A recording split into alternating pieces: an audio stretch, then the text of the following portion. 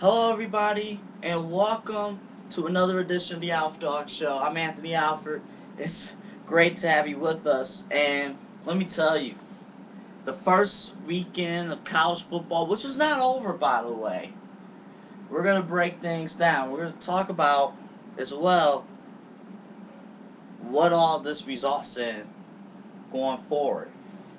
And, of course, we are less than a week away from the NFL season, but one key guy that we have been in the headlines for a good portion of the summer.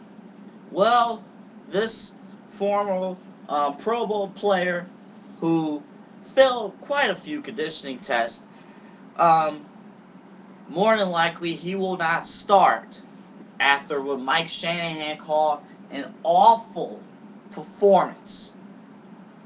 I'm sure you can figure out who I'm talking about, but I'll elaborate on that as well. So we got a lot to talk about here. This is the Alf Dog Show.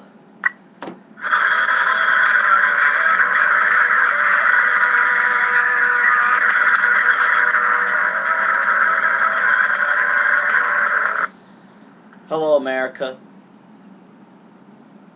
Let me tell you, it is great. It is so great to have football back. It's awesome.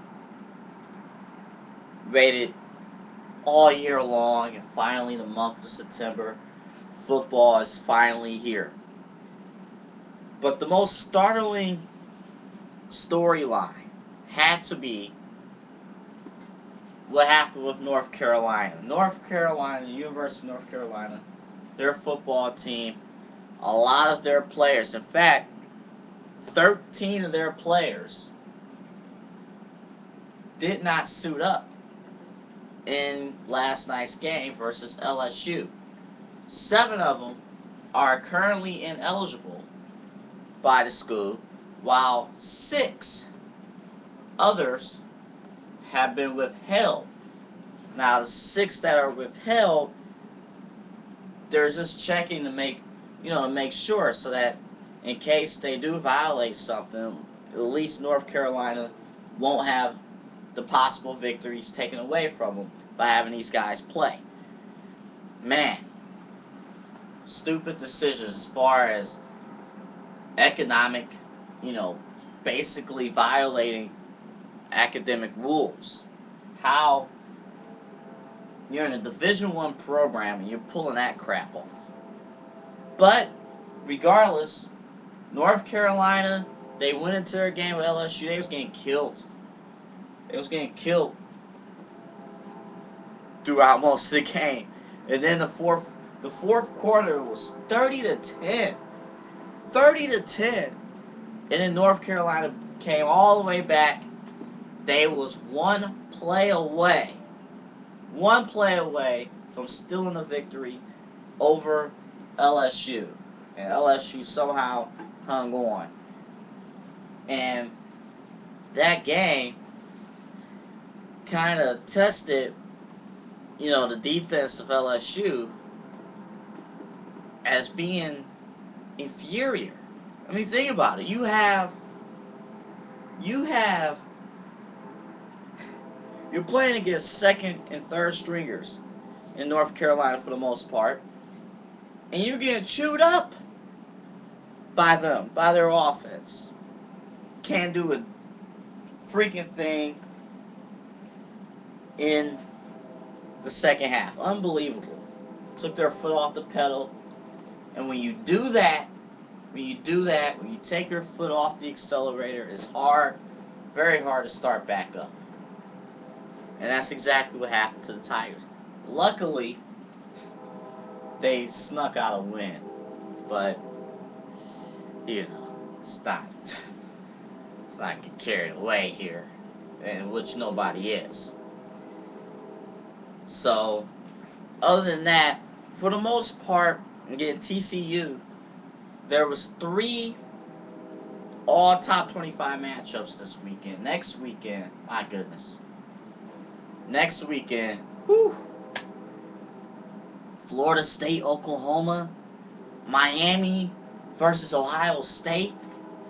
Penn State versus Alabama. Oh, man. Man.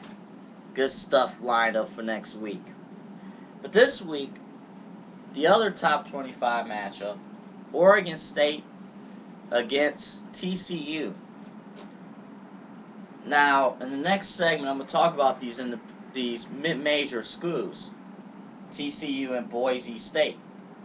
Big, huge what's going on with those two schools this year. TCU obviously hung on and won their game. They have struggled actually, it was Oregon State that has struggled in the past. They have struggled in September. They had a chance to win, or at least tie the ball game, but if you saw the play late in the game, a miscommunication between the quarterback and the center, bad miscommunication. I believe it was Yates. He was trying to adjust on the fly to the defense, and he was looking, and then while he was looking this way, ball snapped over his head, and then out of panic, the quarterback kicked the ball into the end zone for the safety, and that took Oregon State out of that game. You know, it's always this. Ow, that hurt it. That really hurt it. It's one thing to. It happens in sports all the time. You always want to give yourself a chance to win. You do. You want to give yourself a chance to win. If you put yourself in a position where you take yourself out of the position to win, that is the most frustrating type of loss ever. Now, so that's what happened with that. And of course, other than that, all the other schools that were supposed to win won their game, except for Ole Miss, who let. Trivia question if you ever heard of this school. Jacksonville State come back, double overtime, and they win over the SEC Ole Miss. Well, do you think that was more embarrassing than Michigan losing to Appalachian State back in 2007? I don't know, folks. But that's a pretty huge way to lose. It's a bad way to lose, ladies and gentlemen. It really is. Really, really, really is.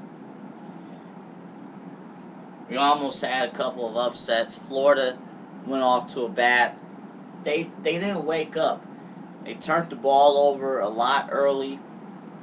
But Miami of Ohio could have took advantage of them. But the way their coach was calling plays, they're calling gimmick plays out of their butts.